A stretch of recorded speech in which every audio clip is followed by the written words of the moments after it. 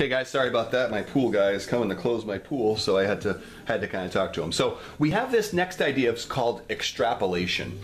And that's when you try to use a regression line, but you end up making a prediction that's far outside the values, the interval of values for the explanatory variable.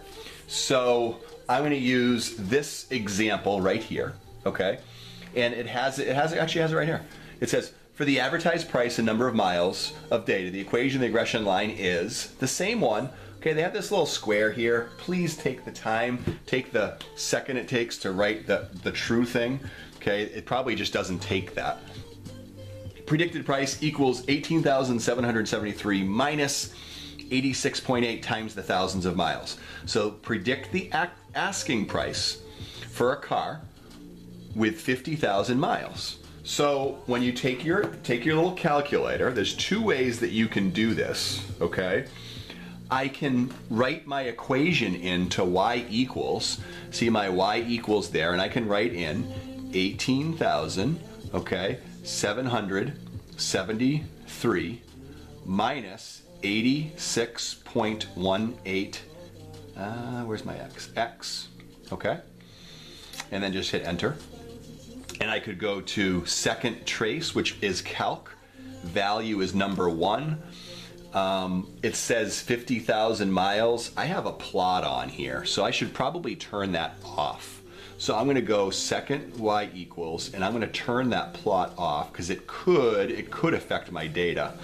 And then go back to my y equals screen, and then hit second and trace for calc and 1 for value. Okay. And x equals, and now I'm going to plug in 50 because it's in thousands of miles, and I'm going to hit enter, and it says invalid. Okay, so what I didn't do here is, the problem that I'm having is here's my y equals screen. Okay, and when I look at my window's not going to be able to handle that. Okay, so I guess I would have to go through and change my window. So let's see see how my x max is 41.4 and I tried to put in a 50. That was the problem. So I'm gonna put in 0 and I'm gonna go to x max of say 60, or let's say, who cares, right? Let's clear that. Let's make x max of 250. And my y's, I don't know. Let's make this 0 and let's make this 10,000. Now I don't even know if this is going to work. Graph, we don't have a graph. There it is, okay? So let's get to my y equals screen. Let's hit second calc trace, value, and then hit 50.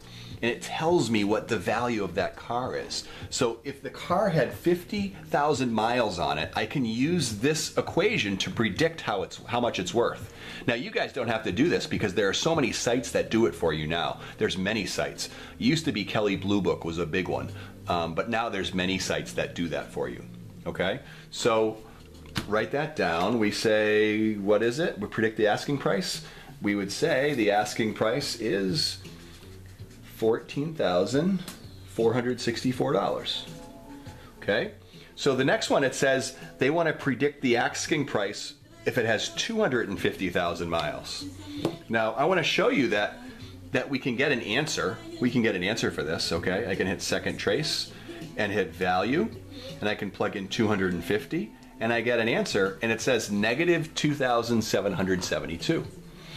Does it make sense that a car is worth negative $2,772? No. And that's the example of extrapolation. Why? Because we picked a number that's far outside the interval of values. It doesn't make sense. This would only make sense until you got to a spot where it was worth 0, where it wasn't worth any money anymore. And I don't even know that the 0 part makes sense, because a car is usually worth more than $0. You can bring it someplace and salvage it.